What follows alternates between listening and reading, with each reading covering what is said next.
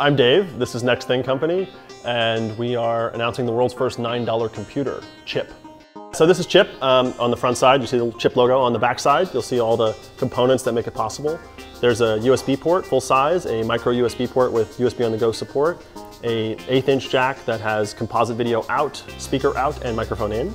It has built-in Wi-Fi 802.11b, G, and N, Bluetooth 4.0, 4 gigs of NAND flash storage, and a 1 GHz all-winner A13 based processor. Chip is $9 because we've worked very closely with the manufacturer of the system on chip that's used to build it, all-winner, and we are going directly to the source.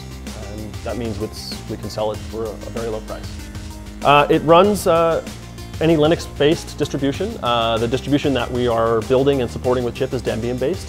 Out of the box, Chip can connect over composite video, so you can use an old TV or a tiny screen that you have.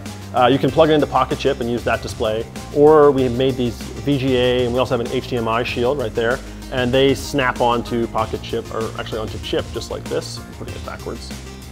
So they snap together with a little click, and now it has a VGA port on it, and similarly, do the same thing with the HDMI, if that's what you want to use, for higher res. The HDMI shield is $15, the VGA shield is $10. So this is an early prototype of Pocket Chip. It's turned on right now. It has a battery built into it when it ships for real, but we have this little make battery pack that one of the guys had that we use to power it at the moment. And it makes Chip portable, so you can insert Chip into Pocket Chip and then you can use the Chip anywhere.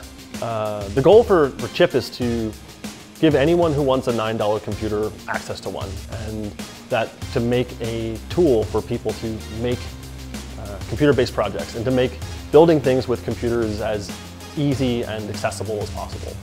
Next Thing Company is a team of artists, engineers, designers, hackers.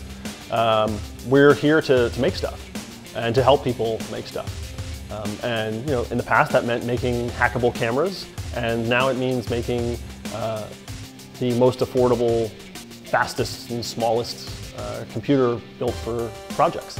The first product we released was about a year ago.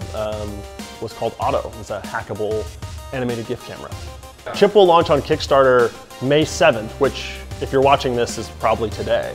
Chip is $9. It's really powerful, it's really tiny. But the other thing that we're really excited about is it's completely open source. And that means you can download the schematics, you can change Chip, you can figure out how it works and make it do whatever you want. And it also means that somebody else can make their own chip. And we're really excited about what the community can do when the board that powers your project is completely open source, and we need the community's help to make it as good as it can possibly be.